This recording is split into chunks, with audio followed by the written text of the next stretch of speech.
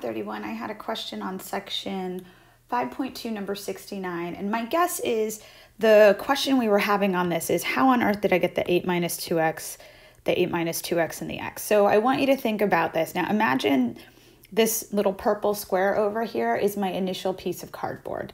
All right, so I have a square and the direction said cut some corners, and you'll have to forgive me, cut x inches out from each corner of that rectangle, or excuse me, of that square, and fold up the sides and make a box. Now I want you to remember that this here, right, this is 8 inches.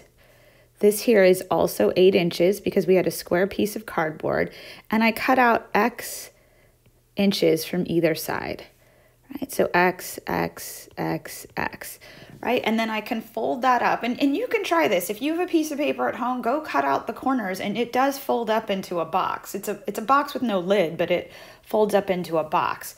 So how am I getting the 8 minus 2x? Well, I want you to think this again, this initially was 8 units long, but I cut off an x and I cut off an x, right?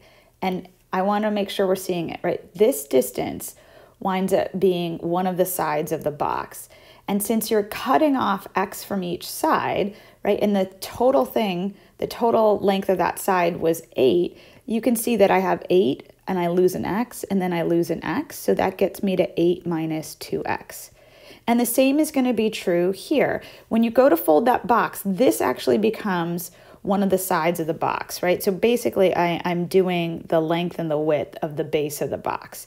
And the thing is, if we go back to it, right, this whole thing was 8 inches long, but then I lost x inches here and I lost x inches here. So ultimately this side is 8 minus 2x. That's where that's coming from. And again, I would really encourage you, just take a piece of paper right now and cut off the corners. You're gonna see this. It's really cool to actually see it play out. Now, when you go to fold this box up, you imagine like this side right here. Well, actually, let me change my pen color so we can see it. This side is gonna get folded up. This side is gonna get folded up. This, this, this, and this, right? They get folded up. And once you fold this up, you can see that the height actually becomes x. That's how high, or I should say, yeah, that is the height of your box. So if you start to look at the dimensions, we've got a base of 8 minus 2x, right? Or I should say a base times height, well, length times width. Let me do it this way. So we've got a length of 8 minus 2x, a width of 8 minus 2x, and a height of x. And that's where I'm coming from when I say length times width times height is the volume of a box, and I've got 8 minus 2x, 8 minus 2x, and then x.